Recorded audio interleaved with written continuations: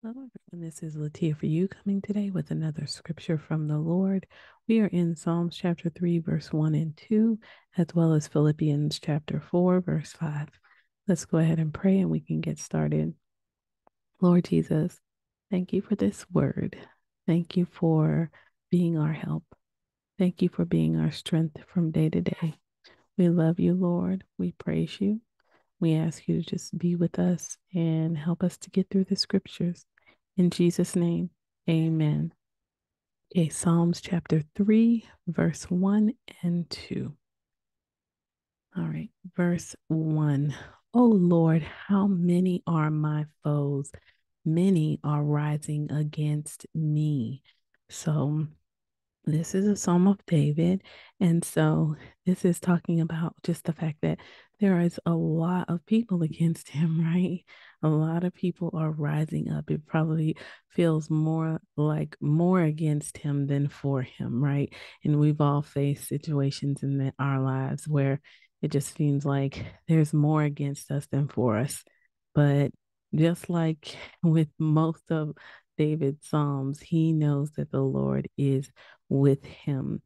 Um, Usually, if the devil can't get to you, then he gets to people who are surrounding you, right? Or around you in your family or where you work.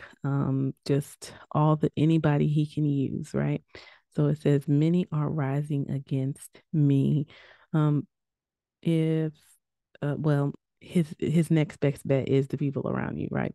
So and that rising or rise right there is actually just talking about them becoming more powerful, right? So David was surrounded by people who were in royalty or in leadership positions. I shouldn't say royalty, but leadership positions, powerful people, heads of tribes, and things like that. And um, you have your priests, you have all prophets, you have all kinds of people in leadership positions, and that many are rising against me. That rising is saying they're becoming more powerful against me. So, and we face that too, right? Where we feel that, some seasons you feel so strong, and just some seasons you don't necessarily, but you are still strong. You're still strong in the Lord, and you just in the power of his might you need to um get back into position, right? Regardless of how you feel. It's a faith action, it's a faith move, knowing that God is with you. So it says, many are saying of my soul, there is no salvation for him in God. Salah. So that second verse, basically many believe that there's no salvation for him in God, right? They're saying of his soul, speaking on him, speaking on his internal self, his mind, his will, his emotions. They're saying of him that there's no salvation for him in God. Right? They're making judgments against him for God, right? And that's pretty bold. Many don't believe God will come through for him. And that word salvation there, we've talked about that before. It's help, deliverance, welfare, prosperity. They're believing that God won't help him, that God won't deliver him, that God won't be his welfare and prosper him anymore, right? And I've talked about this before, that David, he had just seen Saul go through so much, and it would have been easy for him to just wallow and die, right? Or wallow and just, not believe in himself or go down the path that the enemy is accusing him of. But instead, he just brought every thought, every prayer, that we could tell to God, right? He just laid it all before the Lord. He did not hold back. And so the scripture compilation for this is actually more about your actions in the presence of the negativity, your way of being in the eyes of others when you are under pressure, right? It's not just about how you feel, right? It's also about how you portray the Lord to others in the sight of others. So it's Philippians 4, verse 5. Let your reasonableness be known to everyone. The Lord is at hand. So it says, let your reasonableness be known to everyone. Reasonableness there is just seemingly equitable, yielding, truly fair, moderation, patient. So, how reasonable are you in the sight of others? How patient are you and yielding, right? How truly fair in the face of adversity, right? This is not just on a daily basis. This is when the pressure is on you. Do you show that look more like the world, or do you show that you look more like your father? Right? I've been in situations where, when the pressure is on me, sometimes I sulk, right? And I'll ask other people their opinion, and this is not right. You don't need to ask everyone else their opinion or say, is this just me? Right? We don't need to do that. I've been in that situation where it's like I felt like I really needed to get the opinions of others to know that okay, this is not a part of my imagination. No, it is not a part of your imagination. You might be treated unfairly. You might be singled out. You might be going through something that is an unfair situation, but God wants you to be fair. God wants you to look fair. God wants you to be fair. He wants you to portray Him well in front of others. He wants you to go out of your way to be patient.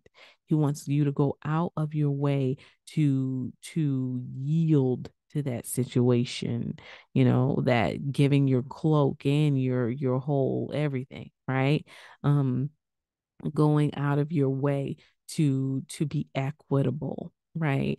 And not just because you're a Christian, but because you love the Lord and you want Him to look good and you want Him to get the glory, right? It says, let your reasonableness be known to everyone. The Lord is at hand.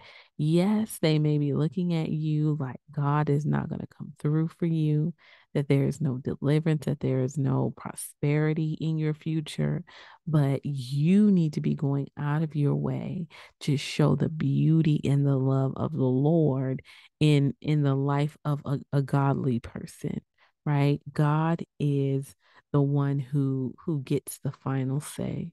Don't worry, He always vindicates you. He always helps you, and He always makes sure that you don't slip.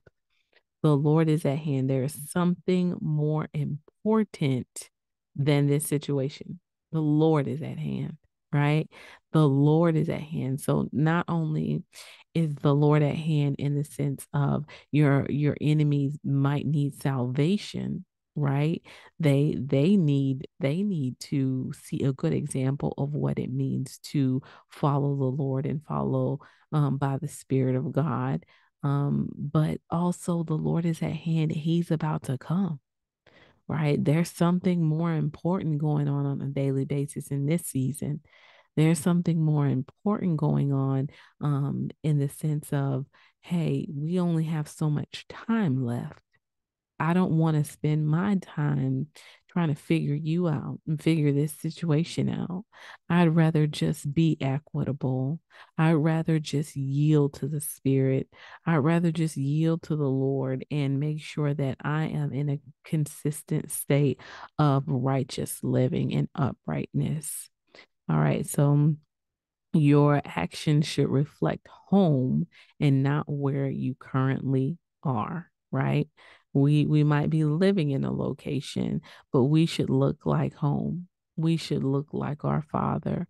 We should look like where we came from, the rock from whence we were hewn, right? We shouldn't just look like the world because we're in the world. The world, we should dictate to the world. We should live a life of holiness and a life of separateness to where we should look a little distinguished. We should be distinguishable, right? So, your actions should reflect home, not where you currently are. How? Using the Spirit of God to guide you through all your feelings. Because when you start getting in these pressured situations and you start getting into these these like where the enemy is just seeming like he is winning, you have to let the Spirit of the Lord help you navigate through your feelings, because that's when emotions tend to come out, right? Emotions come out under pressure. Emotions, whether it's anger or tiredness or crankiness or just I'm just done with this situation, regardless of what the emotion is. You need the Holy Spirit's wisdom and revelation to help you navigate through it. You need to hold tight to the hand of the Lord so that he can show you through this situation, and he can give you the things that you need in order to succeed. All right. So the Lord is at hand. Some things are more important than being right. Right? Some things are just more important than being right. The Lord is at hand. Let him be right.